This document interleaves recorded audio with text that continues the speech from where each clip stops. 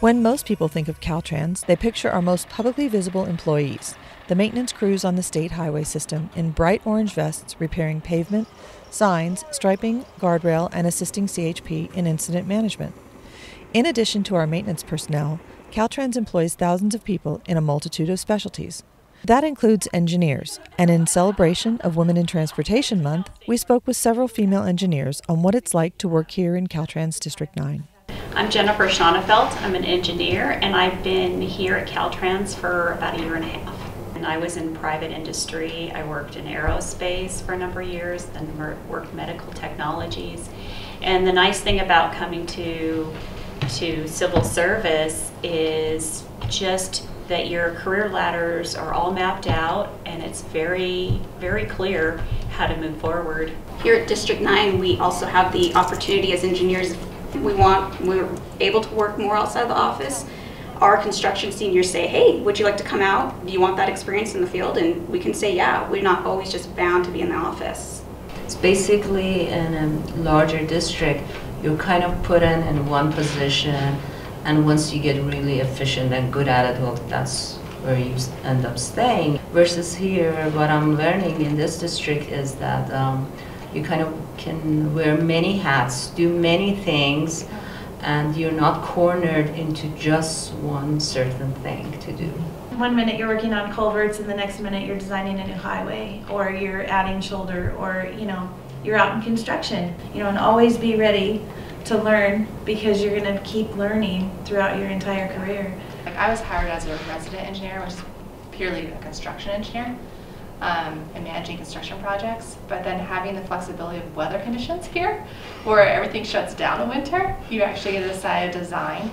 You become a well-rounded engineer, not just a cog in the machine engineer. So then you get that experience of like how to help people in design not make expensive mistakes in construction, and vice versa. I've worked at Caltrans for 5 years, which there was a 15-year break in between the first 4 and the last one. After I had my twins, my husband and I decided that it would be better if I stayed home, and I wasn't intending to stay home for 15 years. That's how it turned out. And when Caltrans started hiring again and my kids were older, I really wanted to come back, and it was a little intimidating to think, like, am I still viable? Do I still remember all the stuff that I learned 20 years ago?